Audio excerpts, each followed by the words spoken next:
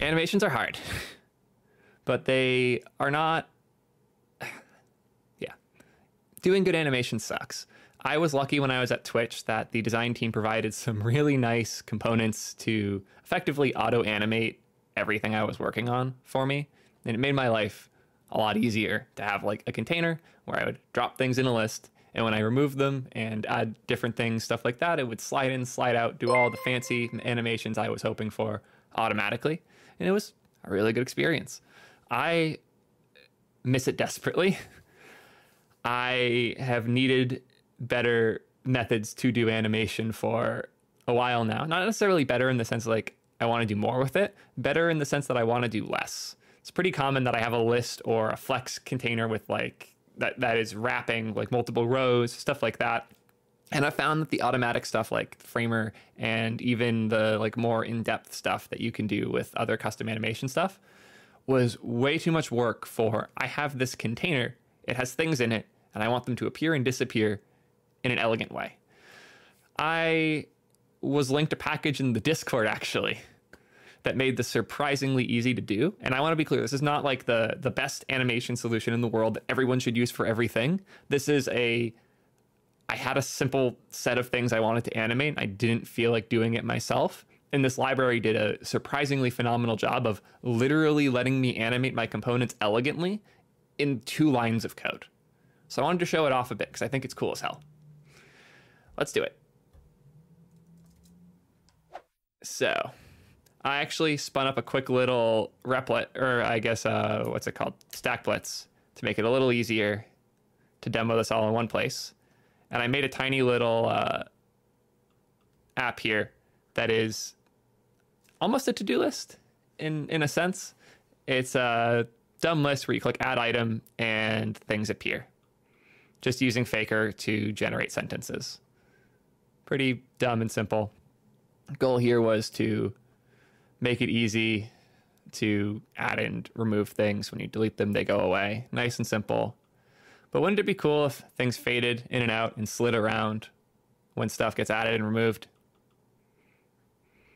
That's where this fun library comes in. Auto Animate by FormKit. The goal here is, in their words, like to be the prettier of animation where you don't think about it, you just throw it in and it works well enough. I think it does a pretty good job of that. I was surprised. I didn't think I was going to dig its like behavior very much. But with Auto Animate, and this is just a native JavaScript example here, when you move things around, they move nice and elegantly. When you remove them, they get faded in and out. It's got to be pretty complex to set that up, right? Let's do it. Get my npm install. Paste. Just doing the npm install here. npm run dev.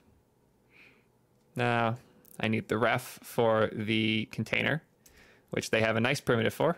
Const, I'll just call it list ref. Actually, I think it's in an array if I recall. Equals use auto animate.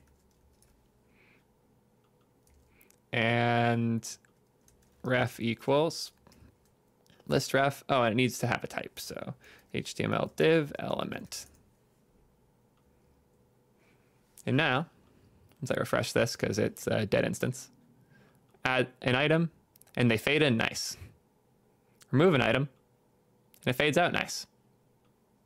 That's it. Literally 2 lines of code. So you're like, okay, that looks nice and is fine for a 2D list like this. Sure, whatever. Like, cool. It's not that hard to animate a list, right? So what about a grid? So we're going to go to Zapdos, which y'all saw me build on a previous stream. It's a question answer app, which is once it loads, full of questions. Gonna go spam myself with a few quick. Need to make enter to submit work, but I'm lazy. Cool. So now we have a bunch of questions. Ready? Do y'all see that? It's so good. And that's the exact same 2 lines of code, by the way. How nice is that? I did not believe it was going to be that simple and good, but yeah, here we are. How do I do it really quickly? The only weird thing's going to be when it kills a row. But I was super impressed. Can I show the vanilla one again? Sure, I'll show you guys the vanilla because it is, well, even the React is pretty vanilla if you don't use their use hook, but it's, you grab a ref, you set the auto animate parent.current. This is a like helper function they provide that you pass it an element from the DOM and you're done.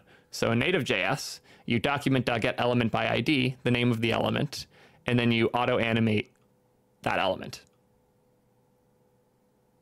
Yeah, shout out to Amos for being the one to initially recommend this. It is such a cool library, and now I get to make super simple and fun content with it. It should be a nice short, like 3 to 5 minute video. I want to be clear, this is not the end all be all animation solution that like you should use for your big fancy website when you have a whole design team and all that shit. But if you built a side project or a simple thing, or even like, I think we're gonna use this at Ping honestly for a few things, but you have like a list or a grid or something like that where elements get added and removed and you want to quickly add a nice animation to it, this is the easiest way that I've ever seen. I thought I would hate this. I honestly expected, just seeing what this was, that I was going to quickly try it and get it like annoyed by it existing. And I was wrong. I was outright wrong. It works really well. Does do everything in JS, and it's probably not the most performant thing. But yeah, if you're looking to literally write 2 lines of code and have animations in any web framework, go nuts. It's pretty cool. Hey, did you know that over half my viewers haven't subscribed yet? That's insane. Y'all just click these videos and listen to me shout and hope that the algorithm is going to show you the next one. Make sure you hit that subscribe button, maybe even the bell next to it so that you know when I'm posting videos. Also, if you didn't know this, almost all of my content is live streamed on Twitch while I'm making it. Everything on the YouTube is cuts, clips, whatever from my Twitch show. So if you're not already watching, make sure you go to twitch.tv/Theo, where I'm live every Wednesday around 2 or 3 p.m. And I go live on Fridays pretty often as well. Thank you again for watching this video. Really excited. Thank you.